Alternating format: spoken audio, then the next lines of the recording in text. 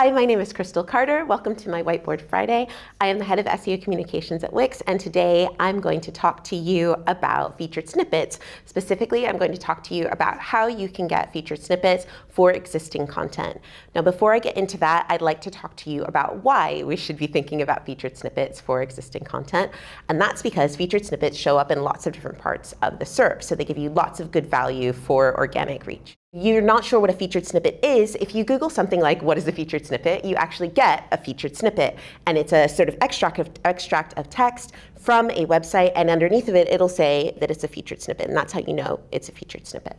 Now, the content from a featured snippet can show in lots of different parts of search when you're online. So it will show in the neat featured snippet, and it might include an image, it might include a paragraph, it might include some other elements, which I'll go into a little bit later. But it also might show in a featured snippet dropdown. So featured snippets are constantly changing all the time. They're adding new features and trialing new features. But one of the features that we've seen, for instance, if you look up what is a featured snippet, I've seen it before where it has the main paragraph which says what a featured snippet is, and then it'll break it down further. So how to get a featured snippet, how to optimize for that sort of thing. So it'll break it down into different sections, and under each section there's more content, which if you click on it leads you to another featured snippet.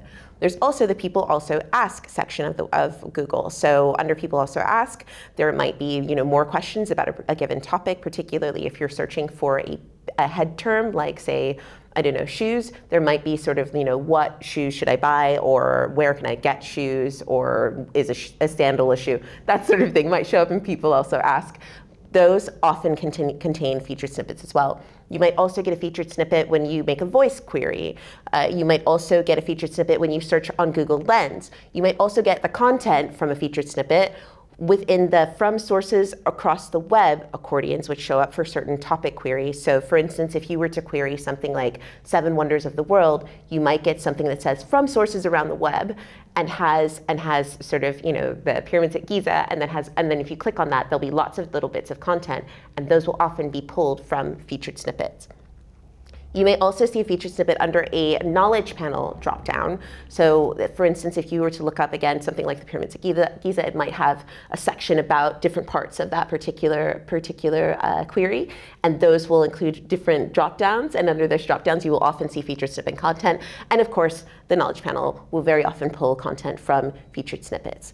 So with all of that opportunity to gain organic reach and to gain organic visibility, it's really worth optimizing content for featured snippets. Now, if you have content that you think has the potential to get a featured snippet, i.e. that it appeals to some good, juicy, long tail keywords, and that it's of high quality, you may very well think, oh, this particular search result that this page is ranking for has a featured snippet. Maybe I could get it. If you're not sure where to start about how to get on that featured snippet, then here's a few tips that tend to work. So this is a little bit of a decision tree, and I'm just going to talk you through a little bit of it. So first thing you should think about is your formatting. So headers. This isn't rocket science. This is classic SEO tooling. So your headers, your H1s, your H2s, your H3. Are they relevant? Are they present? Are they breaking down the content in lots of good ways? If they are not, then you should update that. Okay, if you do have headers, H1s, H2s, then make sure that they've got relevant terminology in them. We can think keywords, but also you can think more naturally, like natural language processing is becoming a lot more intuitive within Google, and they're able to understand lots of nuances of language. So make sure that you're including something that's relevant, that continues to tell the story of whatever the topic is that you're covering. And another thing that you can think about, and this also helps you with People Also Ask, is whether or not you can phrase the headers as questions. So for instance, if you were to think about the pyramids, for instance, you might say, can I, when is a good time to go to visit the pyramids, for instance? That might be something that you might want to include. And if you can write it as a question, sometimes that can help with queries, like for instance within the voice search, and also with People Also Ask. Now once you've done all of that, you want to go to the next thing. So if you go to headers and you say, yes, we've done all of this, then we look at facts and data sets. And when I say facts and data sets, I don't mean like massive, huge data sets and like 17 spreadsheets with lots of tabs and VLOOKUPs and all that stuff. I mean lists. For instance, if you were to say, should I wear sandals or should I wear sneakers, let's say, that would be something that you could compare, and you could say, well, is the weather like this, or is this like that, or is that like that, or is that like that? that's a set of information that you could put on a table, for instance.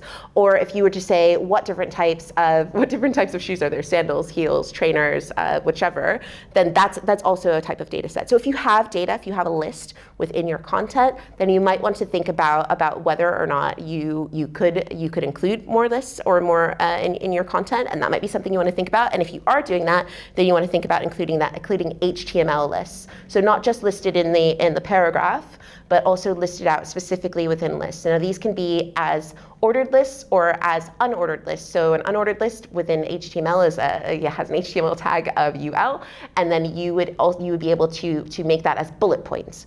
If you're able to put in an ordered list, 1, 2, 3, 4, like top 10 tips for XYZ, then you would be able to put that in as an ordered list, and that's something that you can put in your HTML. What happens with Google with their featured snippets is sometimes they pull out the list and they will put that onto the featured snippet there. So if you have it in your content, then you're more likely to show for featured snippets. Another thing you can think about is tables. So I mentioned some of the tables. Google sometimes within their featured snippets will show the tables in the SERP. So if you have content that could be put into a table, it's worth thinking about that as well. So when you're thinking about your data sets, and when you're thinking about the data and the information that you have in your content, think about if there's a way that you can make it more snackable with lists, ordered lists. Think about if there's a way that you can make it more snackable with tables.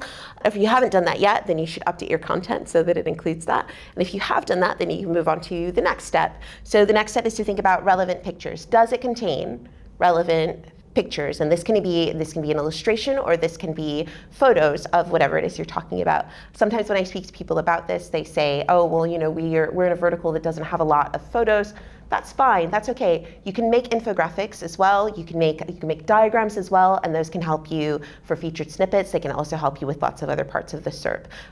One of the features that shows up very regularly within featured snippets is an image carousel, and sometimes Google will mix and match the content within them. So for a featured snippet, you might see a paragraph from one website and an image from another one. So even if you have the featured snippet, you might not have all of the elements of the featured snippet. Now, if you do have an image on your featured snippet, then you're more likely to show for both the paragraph and the image. So if you don't have images on your content, you should add them. If you're not able to take a photo, then you should create a diagram that is relevant to your content. And the other one you want to think about is making sure that any images that you have on your content include relevant attributes, like your alt tags, your title names, your file names, your file formats for your images, so that they can be indexed and crawled correctly. And also you want to think about entities, any images on your website contain relevant entities, which can also help you with visual search. Shout out to my last Whiteboard Friday on that. And if you've done all of that, then you want to think about making sure that you have schema markup on your images, because that will also give you another element. Now, just a slight sidebar, schema markup is not a part of the criteria for featured snippets. You do not need to have schema markup on your website to get a featured snippet. However, anecdotally, a lot of websites which have schema markup tend to perform well for featured snippets. So what the schema does is it helps Google to understand your image better, which makes it more likely for it to show in image search, which makes it more likely to show in a featured snippet. So if you don't have these things in place, then you should add those to your content as well. And if you do, then I would say that it's worth making sure that you are keeping an eye on your featured snippets and keeping an eye on your content to see if there's any of these things that can be optimized as you go along. Once you've done that, it's worth checking where your content is being distributed, whether you're showing for a featured snippet, whether you're showing for a people also ask, whether there's other parts of the SERP that you might be featured on, so that you can potentially build on that with either additional content or with enriching this content further. And those are my recommendations for how to optimize existing content for featured snippets.